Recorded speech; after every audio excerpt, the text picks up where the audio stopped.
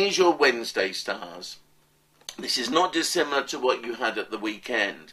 And I've got psychological tricks, I've got games, I've got not particularly nice person around you.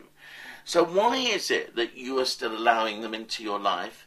Is it because of the children? Is it because of other things? Is it because you don't want to confront an issue?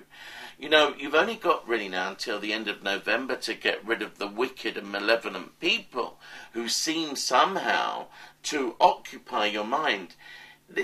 Are you obsessed by them, or do you fear them? Do you feel they'll do something and get some kind of retribution?